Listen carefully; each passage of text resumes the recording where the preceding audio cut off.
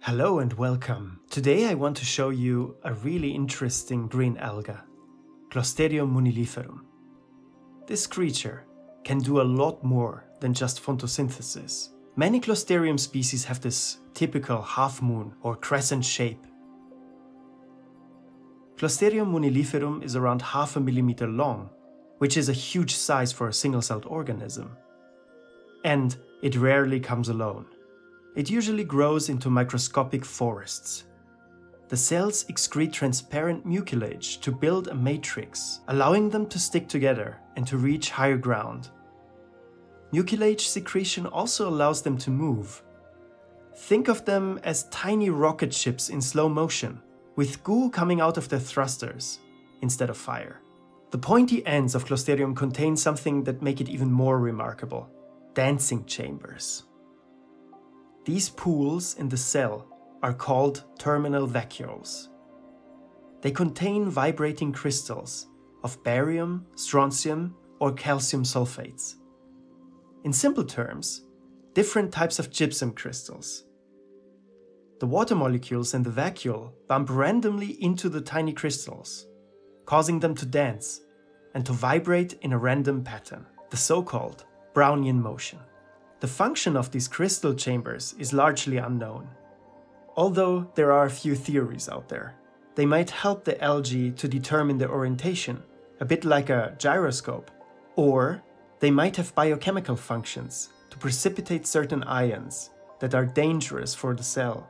If true, the crystals are something like small kidney stones, which doesn't make them less beautiful. These crystals form near the cell's nucleus and are transported by cellular plasma into the dancing chambers.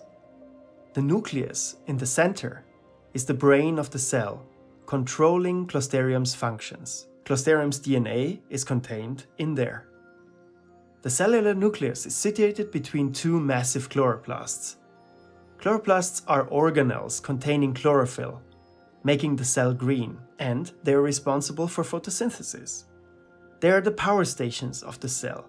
Just to give you an idea how big these chloroplasts are in comparison, take a look to the cells of more evolved water plants. These small grains wiggling around are normal chloroplasts in a plant. Just marvel at the size of these organelles in Closterium. They are crazy huge. How do these massive chloroplasts evolve? Thanks to these massive solar power plants, Closterium produces huge amounts of oxygen and sugars, which attracts a lot of animal life, especially amoebas, heliozoans, bacteria, and even diatoms. All these creatures flock to Closterium to feed on the mucilage and to take a deep breath in the oxygen Closterium produces.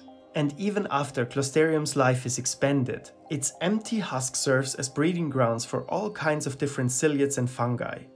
Closterium is a typical first producer, enabling animal life on planet Earth. For me, Closterium is the most beautiful microbe in existence. Simplicity and beauty in perfect union.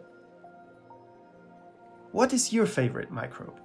Please let me know in the comments. I'm really curious about this. Thank you so much for watching. Let's dig up some more dirt and let's stay curious. See you on the next one. Bye bye.